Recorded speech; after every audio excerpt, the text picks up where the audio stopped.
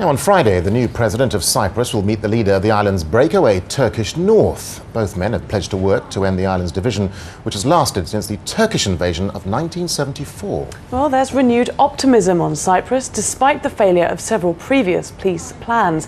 One emotive issue is how to restore property to all those displaced by the fighting. Barnaby Phillips has more. Driving across the divide into Turkish northern Cyprus. Like all Greek Cypriots, Andri cannot accept this border is legitimate. A journey back to the childhood home she fled 34 years ago as Turkish soldiers marched in. And this is a very familiar road for me because my grandfather's house was on that side. The town of Famagusta, beloved memories still vivid after all this time. She's brought us back to the house where she spent her first 13 years. She's mourned its loss ever since.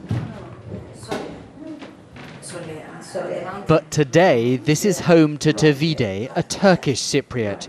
She's now lived here for 30 years. She's polite, if a little wary. It's my house in the sense that I grew up here. I am attached to it. It's my roots. This is an awkward encounter. I watch two decent women carrying the weight of their island's history, but searching for common ground. Andri is haunted by the past, but she also knows the clock cannot be turned back. This is my bedroom. In a peace deal, not everyone will have their old homes returned. We must be able to undertake some risks for the sake of the reunification and for the sake of the solution.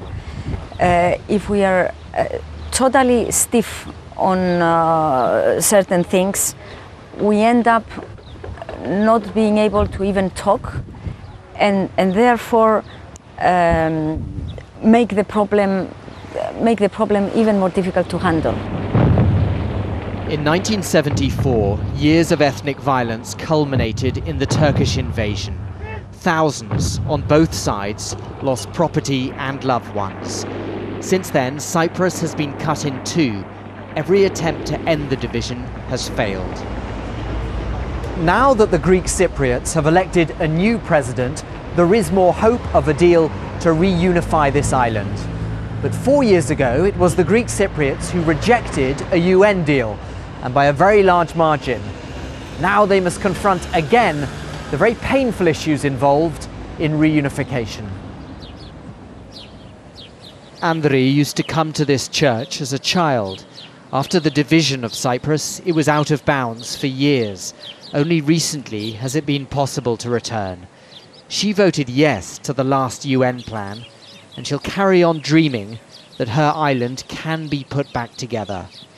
Barnaby Phillips, Al Jazeera, Cyprus.